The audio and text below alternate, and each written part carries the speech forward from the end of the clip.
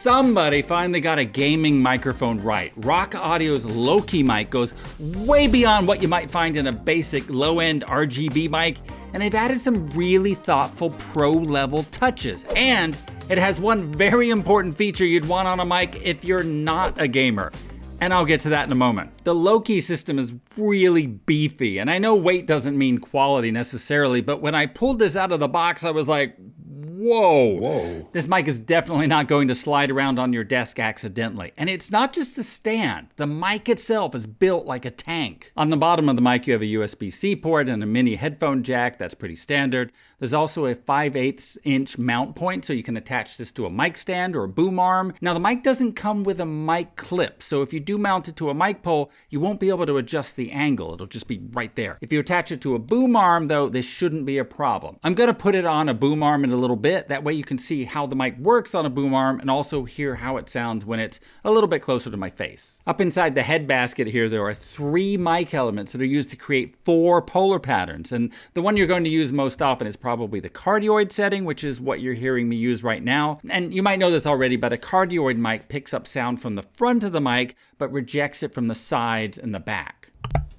You also get a bidirectional or figure-8 polar pattern, and that records audio from the front of the mic and the back of the mic. And this can be useful if you're recording with 2 people, you're doing an interview, you can put the mic right in front and pick up audio on both sides, but it will reject it from the other sides, the 90-degree angle sides. However, you do also pick up a lot more room sound. But here, let me demonstrate here. So this is the front of the mic, and if I turn it to the side here, it's cutting down quite a bit on the volume level.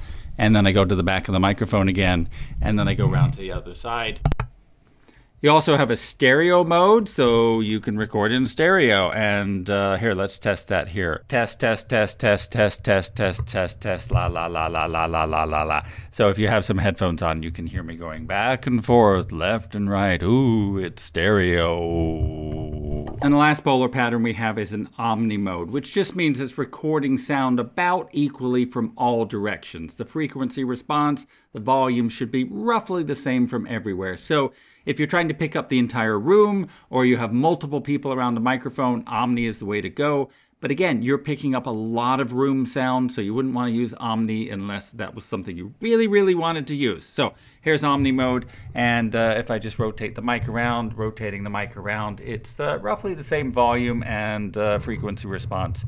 And of course, a lot of handling noise because I'm moving my hands on the stand as well. Now you select these microphone pickup patterns by pushing this upper knob, and the mic toggles through the different patterns, and the indicator will change to show what pattern you've got selected. This upper knob is also responsible for setting your mic's volume or output gain. One nice touch is that the knob stops rotating at the minimum and the maximum. On some USB mics I've tested, one knob gets used for a lot of different functions, probably to save money, and so the knob just spins and never stops. And this makes it hard to figure out by feel where your settings are. Now, I think it's important to have the knob physically stop when you can't change the gain any further. Having that tactile feedback might save you some headaches in a live situation. The bottom knob controls the headphone volume level, and when you push this knob, however, it cycles through the LED ring colors. You get, I think, 5 different colors, plus a slowly changing RGB mode. Now, this is a pretty cool feature. The LED that shows the polar pattern will always match the color of your ring light. So your mic will always be color coordinated. On the top of the mic, you'll notice a symbol with a microphone with a line through it. Now, call me an idiot, but at first I thought this was a reminder not to talk into the top of the microphone. This is a side address microphone, so it sort of made sense. But no, the top of the mic is actually a giant button to mute the mic, and the mic ring turns red when you're in mute mode, which, by the way, is the only time you get the red LED. And this button is a very sensitive, soft touch, too. All you gotta do is touch it lightly and mute the microphone. See how it turned red?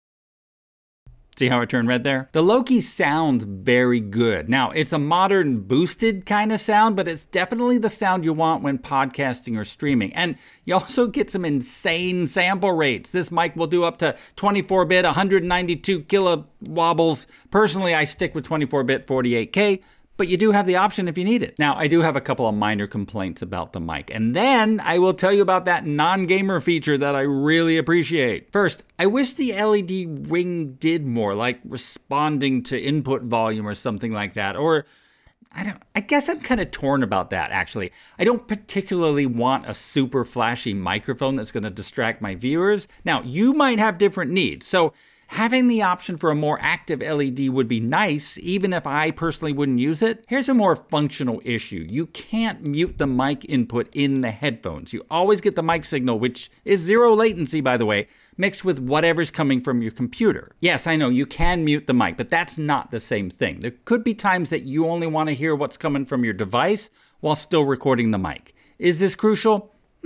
Probably not. I put the Loki on a boom arm now so that you can see, well, how it works on a boom arm and also how it sounds when it's a little closer to my face. Now, you do get some proximity effect, especially with the cardioid polar pattern. That's kind of built into cardioid polar patterns.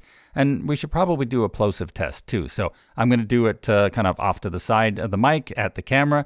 Peter Piper picked a peck of pickled peppers. Okay, brace yourself. I haven't done this yet. I haven't tested it. Let me see how this sounds right directly onto the microphone. Peter Piper picked a peck of pickled peppers. I don't know, that didn't sound too bad actually, considering there was no pop filter on top. The mic goes for about $175, which is definitely on the premium side of things. However, everything about the mic is both well built and well thought out. Yes, you can get a cheap RGB mic for $20, but it's going to be complete garbage, and it's also going to look like a hideous eyesore. This mic is a gamer mic for grown-ups. When I first saw this mic at a trade show, I was impressed with the sound and the features, but my next thought was, oh God, I'm going to want to turn that LED light off from time to time. Guess what? You can turn it off. Just press and hold the bottom knob. But ROQ Audio gave this function some extra thought too. If you select a new polar pattern while the LED is turned off, the LED will turn on briefly to show you what pattern you've selected. Now, I know that doesn't seem like a big deal, but if they hadn't done it, the mic would be tough to use. Here, let me show you. Also, if you mute the mic, the mute light stays on and overrides the fact that you turned off the LED. That makes a whole lot of sense.